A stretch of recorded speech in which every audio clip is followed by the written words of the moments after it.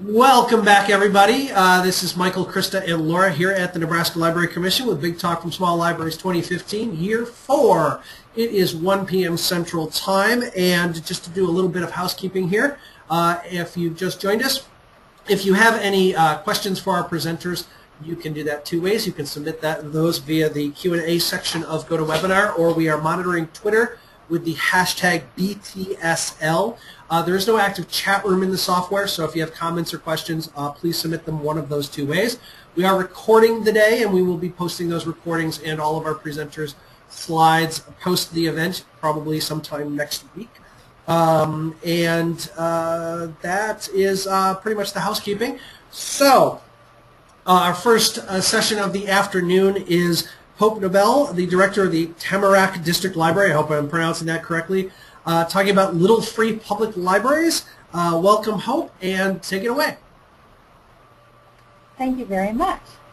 I am really excited to be with all of you today, partly because it's been a little while since I've gotten to talk about these little libraries, and this is the project of all the projects I've done so far in my professional career that I have loved the most.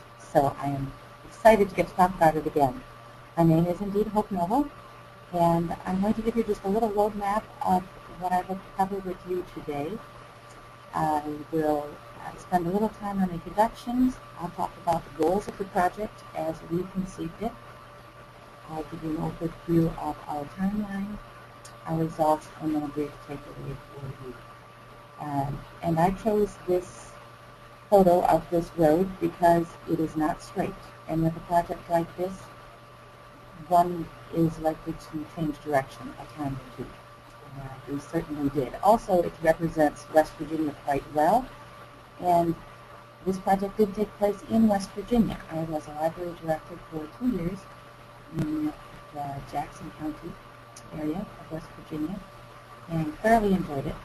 That is where this project took place. I just recently relocated back to Michigan. So here's a little photo of myself. You might recognize this if you looked at the speaker bios. I trimmed it down for the headshot, but I did want to just actually let you see the full photo, partly so you would know why I had that goofy expression on my face, and partly because ArtPads Grand Rapids is going to come up again later in the presentation. And it was part of my inspiration for a piece of this project, so I thought that was a good piece to include. I want to introduce you to the Jackson County Public Library. I think it's very important to librarianship to understand that not all libraries are the same, not all communities are the same, and a good library, in my view, which I'm sure many of you would share, reflects the community that it serves. And so I want to give you a picture of this community, because without the community and the fabric that underlay this library, this project would never have happened. This is also the first step that we took along the road of this project. I gave this presentation to every community group I could find in the Jackson County area in the fall of 2013. It was the first time that many of those organizations had ever heard a lot of these details about the library. It gave them a whole new view of the library, as well as introducing them to me. I was their new librarian at that point. And it was an incredibly useful tool to lay the groundwork for this project. So let me just walk you through it very briefly. Oh, that's not what was supposed to happen. Hang on.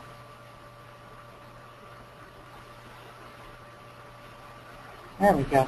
Sorry about that. Many people don't even know how a library is organized. We know because we're librarians, but that was useful in our presentation. And I do want to talk just briefly about these funding sources, because I made it a point to go to each of the organizations that gives funding to the library and give them this presentation. It is also important to just briefly mention, when we began this project, there was no money in my budget to pay for a project. So I had to come up with something that didn't require library funds, and I was successful in doing that. And I'm sure that that is a challenge many of you will and are facing as well. As we continue to go through some of this, I do want to say it's fun to brag on the library. That's another reason that I enjoyed giving this presentation. It's fun to just kind of look and see what it is that the library is all about, and take a step back and say, oh, this is what we accomplished. This is what the statistics were. I pulled almost everything from this presentation from the state report that I had to do anyway. You all have to do state reporting, so rather than let all of that work go to waste, I found a way to kind of pretty about it. Hope? And yeah. Sorry to interrupt. Is there any way you could get a little closer to your microphone? Or getting a little sorry. Is this better? Yes. Yeah, that should do. Thank you. Okay. I will try to keep my voice up. I tend to speak quite softly. Interestingly enough, that was something that I heard quite often in these presentations as well. So I will do my best. And if it comes up again, just please drop a note and let me know. This library, this small library in West Virginia, serves an incredible number of people. It is absolutely integral to the community, and you can see from the numbers that my staff worked very, very hard indeed. I count this as a small library because we had two locations. Even though our service population was larger than a small library we typically have, the two branches served primarily their towns. So Ripley and Ravenswood, and you'll see that in a moment, were served by this. And they, even though they were part of a county system, a two-branch county system, they functioned very individually because even within those two towns, they were very different. And so each branch had a different flavor. And I tried to be very respectful of that as the director of the systems support. Let me just kind of keep rolling through some of this information. Some of it's relevant to what we're talking about today, some of it is not. Some of it's just by way of interest. But it was all interesting to people from the community. Now this is something that I want us to look at more closely. When I came to Jackson County, within the first week that I was there, I got a call. I barely knew how to find my phone, but I was able to answer the phone. I hadn't learned much else, but I had learned that much. And I was asked by the gentleman on the other line if I had a literacy program, if there was a way for him to learn how to read. And I put him on hold and asked my staff, and they said, no, there isn't anything like that in the county. So I got back on and I said, sir, we're working on a literacy initiative. Can I call you back when we've got something in place? And I started working on it. That became one of the major goals of my time there as a teacher. And that was one of the reasons that we began the library initiative. It was something that would support the concept of literacy and the culture of literacy in the community of which we were a part. I want to talk to you now about those little free libraries because I think it's important for you to know a little bit more about what we're looking at. And that was something that I also introduced in that presentation. I'm going to go to the Little Free Library website here and just take a little brief look around. Forgive me if you're already familiar with the concept, but I don't want to keep talking about it without giving a little bit of overview for those who do not know about it. This is what I did when I first became familiar with Little Free Libraries. I'd heard about it, read about it briefly. I went on the website and I looked around. I spoke with the executive director, Todd Bull, and asked him if there was any reason why we could not, as a public library, use this idea. And he said, no, it's a free country, go ahead. In fact, he became very excited about it, and I'll talk about that more in a little while. He was very generous to our project. So this is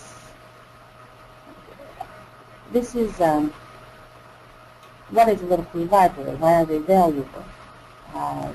The focus of Little Free Libraries is, in fact, community literacy, which meant that it was a perfect fit for what I was trying to do with the Literacy Initiative. the ways to get involved were listed, and this became a wonderful, wonderful resource for me as I began to plan the project. I talked with the cities in the township about their zoning laws. I worked through ways to build the library.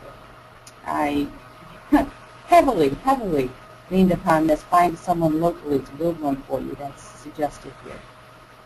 I found ways to build support within the community. I worked through the steps that are on this page, although I may not have done it in exactly the order that they gave because my project was somewhat unique. The little libraries, I'll just answer this question right away because I think it might come up later, are not yet registered on the map, but they will be at one point. And there are some community stories that are how that all came together. Plans and Tips for Library Builders also was an excellent resource for me. How to build the level libraries, rules about the design. There are no rules. I was able to keep it very open. There are blueprints and measurements for builders. And I did go on here as I was beginning to promote this to the community, and I printed this plan in just a simple double-sided format and started to distribute that. So we'll see more about that later. That gives you just a small taste of what's available on that website, and I'll let you all go and look at that more as you choose to in the future.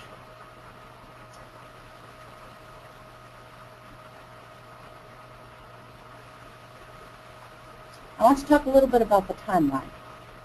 And this would be different for different libraries, but I began those community presentations in September of 2013. I had been in the community for just about exactly a year at that point. So I was in a place where I understood and had connections with the community. And I also understood my library well enough that I felt I could go and I could represent it and give a portraiture. It helped that I knew members of the community. It helped a lot that I had been and was active as a member in a lot of community organizations. Again, different projects are going to fit different libraries. Different communities will engender different ideas. And in West Virginia, there's such a strong focus on workmanship. The artisan community is very active, and that resonates. Even with those who are not themselves artisans, it's a part of the Appalachian culture to an extent that was very helpful. It was also helpful that this was a small southern town with really, I think it was just about every club or organization known to man. And as the library director, I was asked to join all of those clubs. And I became a member of all these different organizations. I was a member of the Rotary and of the Lions Club, of the Women's Club, and the Pilots Club. I got to know the local officials of various levels and ranks. And all of those connections became very helpful because as I went and presented to all of those organizations and to the city councils and to the school board and all of these different organizations, they knew me a little, but they got to know me more. And they knew me enough by that time to know that I was someone who would see a project through. And I can't tell you how exciting it was for me when I got my first sponsor check in November. It was just exhilarating and so exciting. And I will, as you see on here, you see these lists of these different entities. As I presented, I told people that I had broken this down into 5 roles. My concern, and I think this is important for us to think about, my concern was that if I presented this project, it would seem too overwhelming for most people to consider the entire piece, to consider paying for materials and building a library and decorating a library and hosting a library and then being the person responsible to maintain that library. And so I broke it down into those 5 different roles of sponsor, builder, artist, host, and steward, and I made it very, very clear in the media that I generated that an individual or a company could commit to one or all, any variation of any of the pieces in order to be a part of this project. And I really think that that was one of the reasons that it was as successful as it was, because that check came in. I had presented all of the works and said, you can take on any of the works. But the people to whom I was presenting, the business people and the leaders in the community, they weren't people who maybe had the ability to go out and build something or the time to go out and build something, but they could write a check for something that they were convinced was a good thing. And once I had that money in my library's projects line for this project, I knew that I had what I needed to pay for any costs that came on later that were not covered by volunteers. The sponsorship amount was $100, and that was intended to cover the registration on the Little Free Library website and incidental installation costs. And as I envisioned the project, everything else would be donated by volunteers. So that's a little bit about sponsors, and I got those checks coming in, and I was excited. And then I thought, well, okay, now I need to really push for a building. So I looked around, and I took some time to try to find different organizations and so on, and I talked to them, and those discussions did eventually bear fruit. Different people that I spoke with did eventually take part in the project. But that connection to your library patrons is invaluable with something like this. And my first Little Free Library was actually built for me in December by a gentleman who came in. I had never seen him before. He had heard that it was possible to get things printed at the library, and he was working on a woodworking project. He was retired. And he just came in and he said, can you find me some pictures of, I'm trying to think what it was even. I think it was maybe it was a gingerbread house. And I said, sure, I can find you pictures of that. So I found him pictures, and I was talking with him. I said, so you like to build things out of wood. Well, how would you like to maybe build me one of these little libraries? And I gave him the sheet that I had made up to talk about the project, and he looked at it, and he said, well, I'll think about it. And he went away. He came back about a week and a half later, carrying a Little Free Library on a post ready to display in the library. It was built like a gingerbread house, and he was wearing a Santa Claus hat. And I was so thrilled and happy.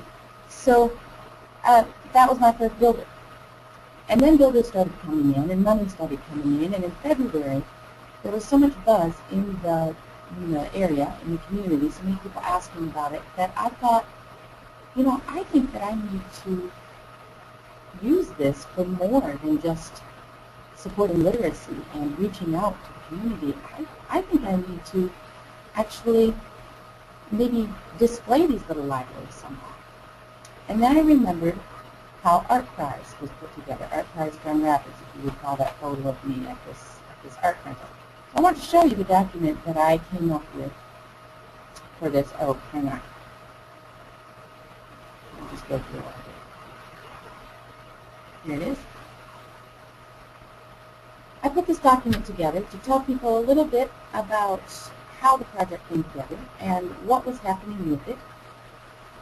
And I went out and I talked with different corporate entities and got soft promises for corporate sponsorships and designed an art contest so that people would know that they could donate the little libraries to the library, but that it would be an opportunity also for them to win cash prizes. And what I eventually got together was a $1,000 prize from one of the largest employers in the county, from Scallion, a $250 prize from SDR Plastics, another larger business in the area, and then actually a community building group that hadn't yet committed when I printed this up way back in April also did donate $250. It was interesting to design this contest. I had never done anything like it before, but I found that the project, and this is one of those turns in the road that I talked about, I found that the project began to take on a life of its own, and if these little libraries were going to be of the quality that I hoped they would be, I needed to find a way to recognize that and have that be recognized in the community. And this was what I came up with to do that. And it was very useful, and it was very helpful, and it worked as I hoped it would. So that was when the idea for the art contest came together, but it wasn't until April that I finally got my sponsors and got the word out about it. We got the little libraries in June, and then we displayed them in July. We gave the prizes out at a big party in July. And by that time, I was getting more requests for people who wanted to host the little libraries, and also more requests for people who wanted to be stewards. My deadline to get all of the hosts and the stewards was September, because I wanted them to be installed in October. And they were, in fact, installed in October. And I'm going to give you a couple little pictures of how this looked and how this worked. We're going to go to the Jackson County Public Library Facebook site and let you see how that started to come together. So first, the outreach libraries.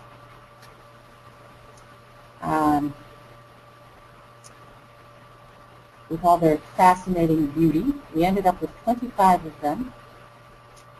And I want to take a little time to walk through them, because as this project came together, one of the things that came out of it that I did not foresee was this just incredible opportunity to build community. I cannot tell you how many people said in the course of the summer and the fall that they had no idea that there was this kind of talent in the county. And the pride and the solidarity and the community spirit that built was just a remarkable thing to see. It was really, really neat. So we have these different entries. And you'll see there's a number over here on the description, number 87556. Each of the entries was assigned a number, and the voting was done by text. I won't talk too much more about that, but if anybody has questions, I can give you more information about how I put that together. That, again, was patterned after what I had seen with Art Prize Grand Rapids, which is an art contest on a much larger scale than this was, but it's what gave me the idea. This young lady was a volunteer at the library and wanted to decorate one. These folks were a school teacher in the area and her father.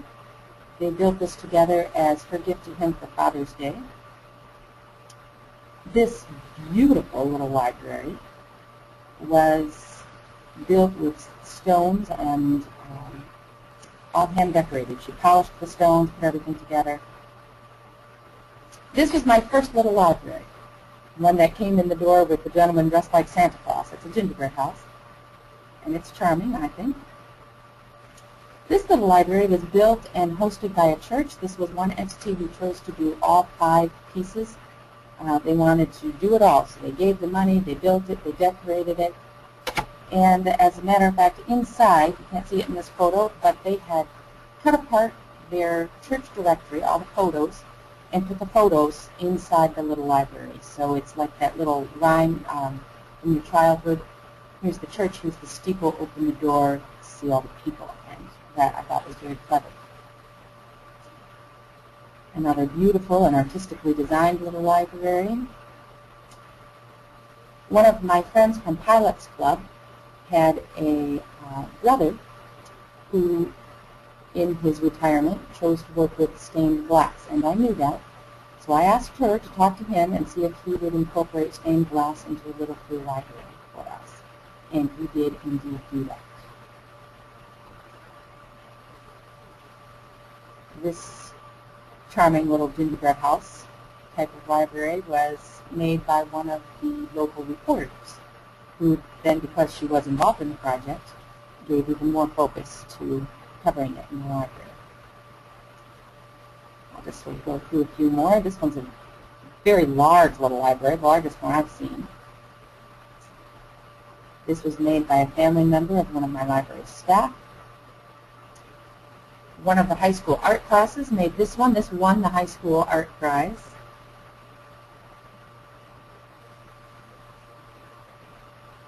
Another gingerbread house. A Tetris library. This was a teen who wanted to get involved. And I want to talk a little bit more about this one because this is a little library that was built and decorated by a Boy Scout who came alongside in the spring. I did present to the Boy Scouts in the fall as one of the community organizations, and the Boy Scout leaders said, "Oh, this would be a really good Eagle Scout project." And I said, "Well, yes, it would." So this young man wanted to do an Eagle Scout project, and he came to me and said, "What can I do?" And I said, "This project has become enormous, so detailed, there's so much going on, and would you be able to see about getting maybe 10 little libraries built, and so that I can pass them on to artists to decorate for this art contest?" And he said yes. So we ended up coordinating getting actually 12 little free libraries built, just rough, basic, using the plans I had given them. The high school shop classes built them for me, and then we were able to pass them on to the artists, and they decorated them. This was decorated in memory of a young lady's grandmother's friend, and was very touching. And a Dr. Seuss little library, which of course is near and dear to the heart of every librarian, I think. So there you are. That's just a brief overview of what some of the little libraries looked like. So we had all the little libraries. We had them on display. They were voted on. The art contest prizes were handed out. This was all very exciting. It raised all kinds of buzz. There was a lot of coverage in the media. We got on television and radio and in the newspaper. I had mentioned that the executive director of Little Free Libraries was excited about this. He was extra excited when he found out how many we were putting in the community. He was the one who told me, "It looks to me like you'll have more little libraries in your county than in the whole rest of the state of West Virginia," which was sort of fun. And then that became buzz too, of course, because everybody likes to think that their community is just a little more special than anybody else's. And again, that was part of building a strong sense of community spirit. So I'm going to go now to installation. The Boy Scouts did become wonderful partners on this project, and in great part because they just simply had some of the skills that I needed, and they like to do projects like this. So this gentleman, who was a friend of mine from Rotary, you'll notice all these community connections from being out in the community, said, "Yeah, I'll come and pick up the rest of your little libraries, and we'll get them installed. We'll do it all in one day." So they built the frames for installation. He came and picked them up. They looked pretty funny. We got some very strange looks from some people, and there were one or two people who even stopped and said, "Are you stealing the libraries from the library?" I said, "No, I'm the library director. This is what's supposed to happen with them." This is a new concept in the community. Most people had not heard about it. And many people, I discovered when we got to this point in the project, actually thought that we had built these little libraries just to keep them in our library, which of course wasn't the purpose at all. So when they realized these were getting installed and when they saw them out in the community, they became very, very excited. I'll kind of skim through this. You see, this is the frame that they built. They built this according to notes on the Little Free Library website. Again, these materials were donated. I had gotten that sponsorship money, if you recall, and it was this sort of thing that money was supposed to cover, but in the end I didn't need to use it because so many organizations were so generous that I didn't need to pay for some of those things as I had thought I would. So there they are doing a very workmanlike, excellent job. These boys had a great time doing it.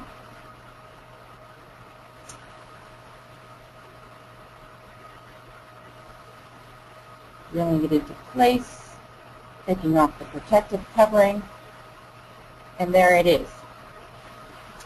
And incidentally, that law firm, Adams, Fisher and Chappell, Rob Fisher, his name is there on the sign, He was a friend from Rotary who wrote me that first sponsorship check. And it's good to remember those special people who give you that first little step along the road. He got the Hansel and Gretel Library because it fit the best with his vision. And when he wrote the check, he said he wanted to host one, so I was sure to honor that. I'll talk a little bit more in a little while about how that process worked for matching up hosts with the little libraries, but that was just so much fun to find just the right spot for each little library. This was that first library that was donated. The mayor of the city of Ripley was so touched by that story that she said, I don't want any other little library. I want that little library because I think that's so special that that man did that for you. So I said, all right, you can have that little library, and that's the one in front of Town Hall, and that's the mayor there. With her blue and bling, it's a Viking thing. That's the high school football team. This, if you look on the window there, the Jackson County Community Foundation did give a grant to the library to administrate this program, this project. And they said they wanted to host. So I said, all right, you can host. Let's see what one looks best by you. And we wanted something that was colorful and would catch people's eye as they went by, and so that's the one that we picked for in front of the Community Foundation building. And this is another team of Boy Scouts. We had 4 teams of Boy Scouts go out in one day and installed, I want to say, 16 of these all at once. It was incredible. And wow, did that get the buzz going. And then this little library, the one that was designed in memory of the grandmother's friend, was put in front of the family eating place in Ravenswood. Again, those community connections are what make these little free libraries special, and it was really cool to see that come together. And then this was just the very best place for this little lighthouse. This is the Ohio River, which runs past the city of Ravenswood, and this is in the city of Ravenswood Park.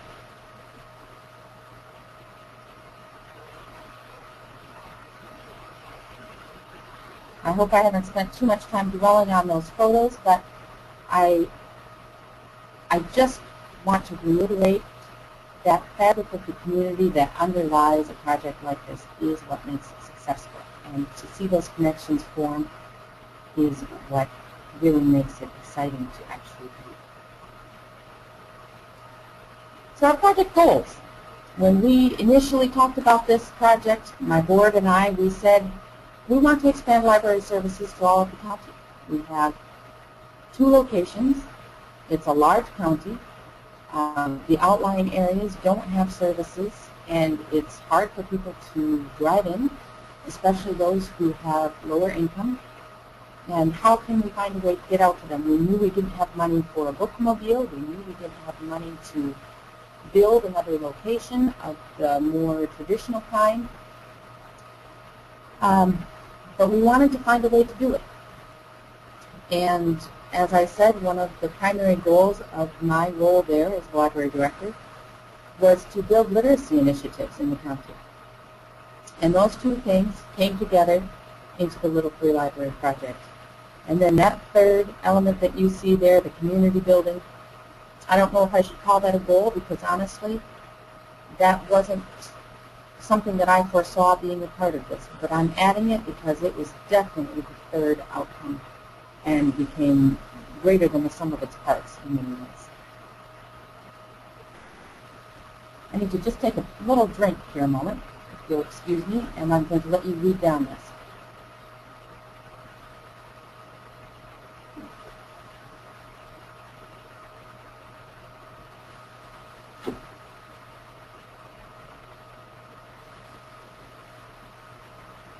Okay, I'm back.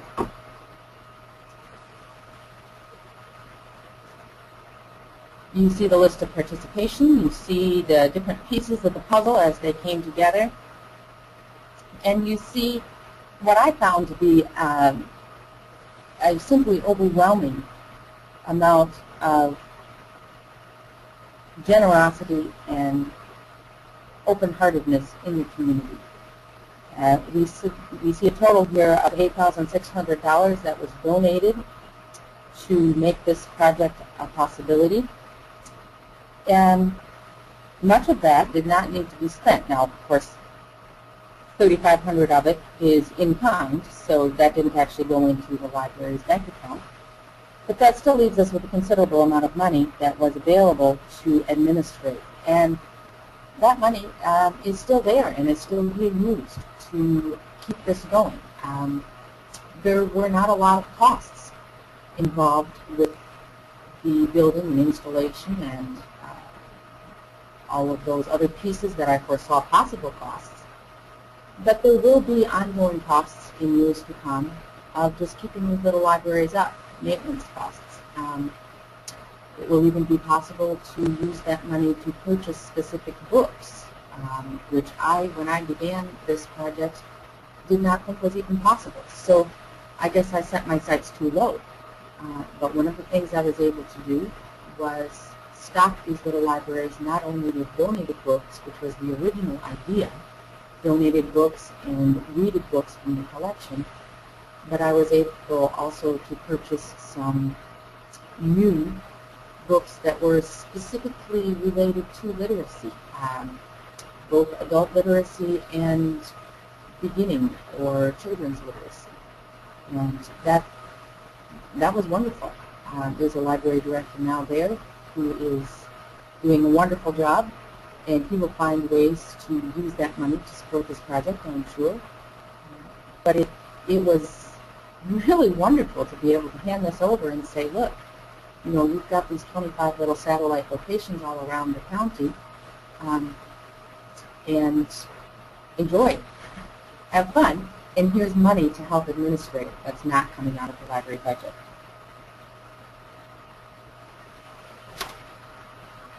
I think we've been to this photo album already, so I'm going to just kind of keep coming along here. This is the takeaway that I want to give you, and I was concerned about running out of time.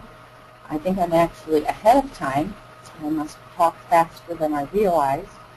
So I'll take a few minutes to talk about this, and then I can take questions. I do have other documents that I used as I built this project. It was multifaceted. There were a lot of pieces, so I'll be able to give you lots more information, but I also want to hear your questions so that we can be a little bit interactive.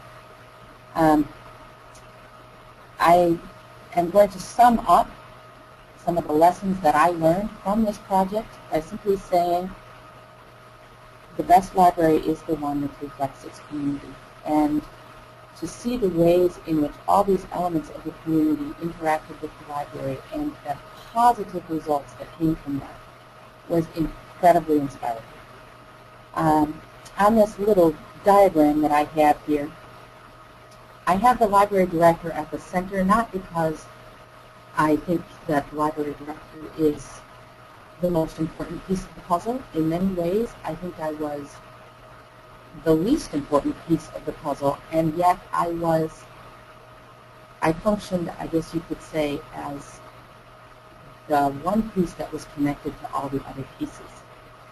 And there were times that made me feel a little bit like I was being pulled in a few extra directions, but it was worth it. And having that connection, thoroughly understanding the mission of the library, having an excellent working relationship with my library board, which was a wonderful library board anyway,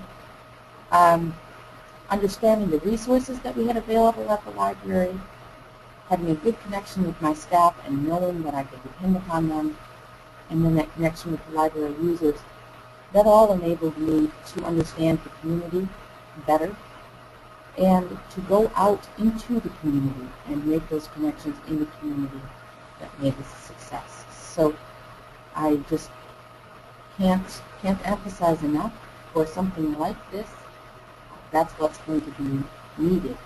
And it was incredibly rewarding and just really good for the library. So I will happily take questions at this point and find other ways to give you more information if we run out of questions. Yeah, thank you, Hope. I know we have a couple questions that have come in from the audience. I want to say, though, that I think those, you wondered if you showed too many photos. No, Those are absolutely amazing photos. We're all sitting here looking at those going, wow. And then when you finally saw a person standing next to them, you really got the size of those things. Those are quite impressive. So, Laura, we got a couple questions from the audience? We do, and here we have a comment. Our group loved the photos, they say. So there you go. Somebody would like to hear a little bit more about how you decided where to put the libraries? Oh, sure. I wonder, let me just bring you to, sorry if this is a little strange for the eyes. Okay. I'm going to just bring you to what I call the brain of the project. This was my Excel spreadsheet. You'll see that I have some lines hidden here between E and J, some columns. That contained all of the address information and contact information. As I had people come to me and say, I'm interested in being a part of this. How can I be a part of it? I explained to them the different pieces you see here, the sponsor, builder, artist, host, steward. And you know, on my timeline, I had dates for these different things. I should explain that that represented sort of firsts and sort of deadlines, but all of that information was coming at me through that whole period of time. And so whenever I had somebody come to me, I had forms that I asked them to fill out. That had the information about the project on one side, and it had their personal information on the other side, and I just asked them to check, what piece of this do you want to be a part of? Sometimes they checked all, sometimes they checked 2 or 3 or however many you can see for yourself there under sponsor, builder, artist, host, steward. And then I entered their information in, and that's the only thing that enabled me to keep track of this because it really did become pretty complex. But as time went by, to get more specifically to your question of the host, I looked at everybody that I had signed up who wanted to be a host, and I looked at the little libraries, and I drove around the county, and I have some photos of that. If we have time, I might go to that and show you. I fell in love with Jackson County. I only lived there for 2 years and 2 months, and then I came back to Michigan because my family is here. But if it were not for my family being here, I could have stayed there forever. It is beautiful. And so as I drove around all these beautiful roads in this West Virginia hilly, green loveliness, I tried to locate places, in addition to the people who had signed up. I went out and I found places that maybe were intersections where a lot of traffic would come through or would be high visibility, or places in the county that would be good good places to encourage people to go and see. Sort of a couple of back roads, actually, I chose and found that had just these beautiful views. And unless you lived way up in that little holler, which is a real word in West Virginia, it's a real true word, unless you lived up in the holler, you would never see this beautiful view. And so I would ask permission, you know, can we put a little library here so that people will come out and see this and see how beautiful their county is. So I kind of compiled a list, and I do think, now I'm going to look just a little. You said there weren't too many photos, so I'm going to go, and I'm going to look at their albums, and just see if I do have photos up on this website. I have a lot of my own as well, so I'm not sure if they're on the site here. It doesn't look like they are on the site. But I did a big map of the county, and I had an intern help me. And it was a map of the county, and it had this huge list of suggested locations. I think we had at one point over 40 suggested locations. And then I would ask people, I would say, do you think this would be a good location? Do you know somebody who might be able to help us get a library in this location? And as library patrons would come through and we would talk with them, we would get more ideas, and people would say, oh, you need to have one at the post office out in Cottageville, and I know the postmaster, and I'll talk to the postmaster. And I'd say, okay, great, thank you. And we did have an agreement as well for the hosts to sign. And And I would say, here, take this host agreement, and if they'll fill it out and get it back to me, that would be wonderful. So that was how I did that piece of it. That kind of gives you a picture of that. We can go back to the Excel spreadsheet. Great, thanks. Somebody would like to know, how did the little libraries hold up through the winter? Well, I told people that they needed basically 2 requirements. People who were thinking of building one would have questions, and I said, no, here's an example of the plans, but don't feel like you have to stick with the plans. I just need this to be able to withstand the elements in order to protect the books, and it needs to be something that can be installed in a public place. Those were the 2 things. I said, you do anything you want other than that. So they took that to heart. I did have a gentleman who is a builder by trade who was kind enough to go through all the little libraries when they were all on display, and he and I walked through them, and he examined them for structural soundness, for whether they would withstand the elements, and made notes, and I copied down what he told me, and he actually took about half of them and sprayed them because he said the paint grade wasn't high enough, or different things. So he had a commercial sprayer, and I reimbursed him for the materials that he needed, but he sprayed them with a waterproofing agent that he said would protect them sufficiently. So there were 2 that he said, the way these are decorated it's just not going to withstand the elements. And those 2, we found places to install that they would be protected. And other than that, we didn't really see any problems. So most of the little free library projects that I've been familiar with are not actually connected to a library. They're just some organization did one or a family did one. Do yours include any sort of indication that it's connected to the library in any way, inside or outside? Or, if somebody was just coming through town, would they be able to tell that this was a project from the library itself? Yes. And how so? Yes.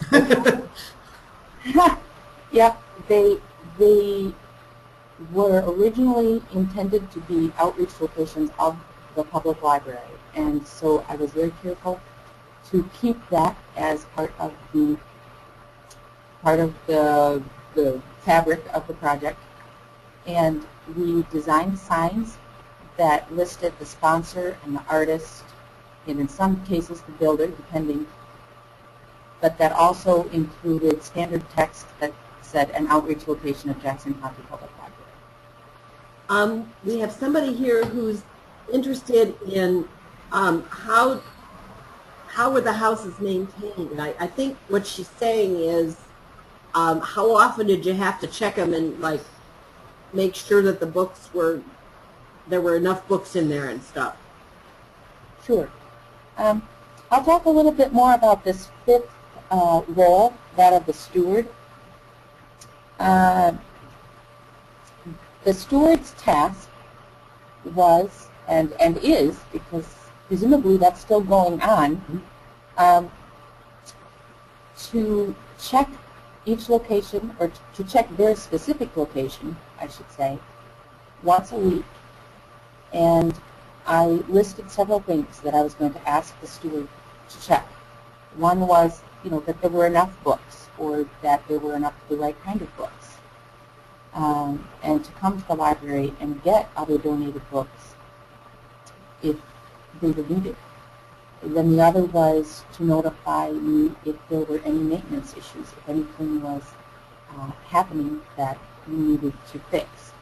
I did not ask the stewards to commit to actually being responsible for the maintenance.